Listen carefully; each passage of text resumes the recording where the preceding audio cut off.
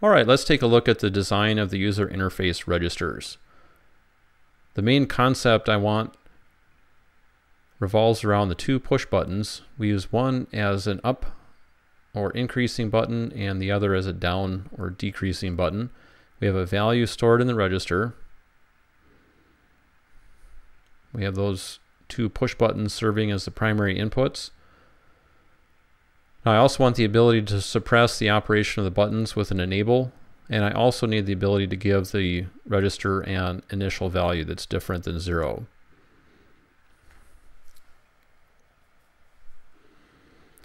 Now the smallest register in LabVIEW is 8 bits. For example, the unsigned 8-bit integer data type.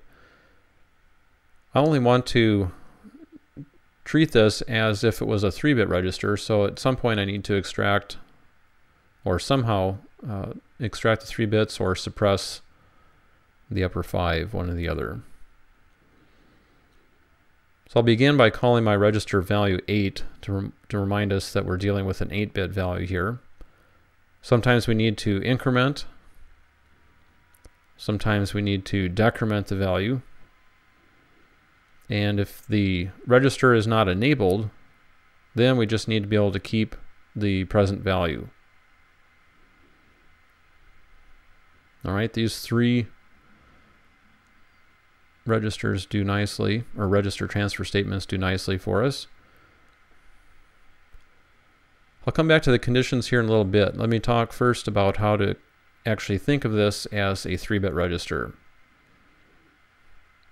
I'll use the 8-bit register or 8-bit register value ANDed with a particular bit pattern. This would be a type of bit masking technique, as it's called.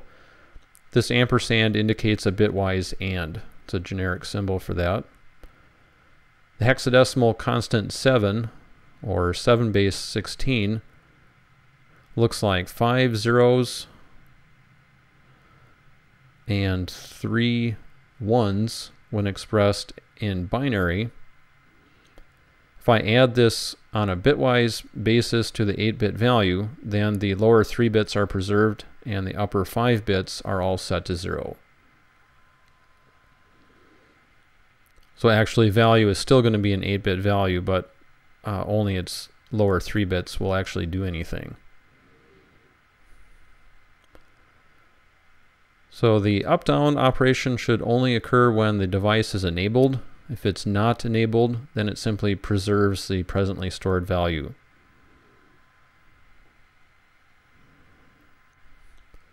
Need to make just a little bit of space here.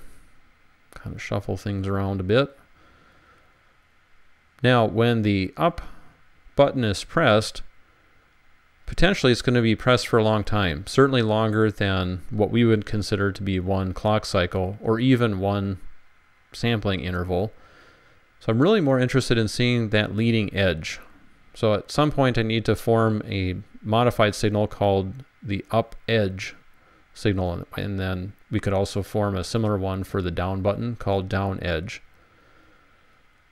I'll also point out that we can use this same exact structure for the rotary knob encoder, realizing that the A and B waveforms that are produced when you rotate that knob look something like this. When we rotate to the right, we see this characteristic pattern of transitions. When we rotate to the left, we see this characteristic pattern. Turns out that if we detect an edge on the A waveform, or the A signal, while B is low, that tells us that we just rotated 1 click to the right. Similarly, if we detect an edge on B, while A is low, that tells us that we just did a 1-click rotation to the left.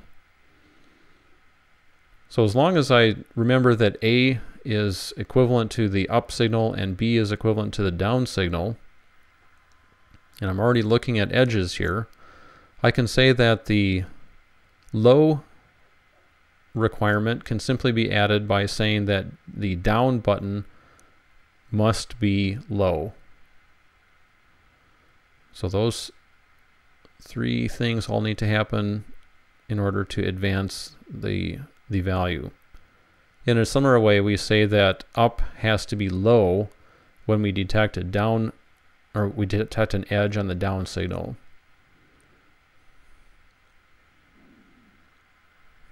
All right, let's briefly review the LabVIEW implementation of this. This is the VI called UI register 3 bits.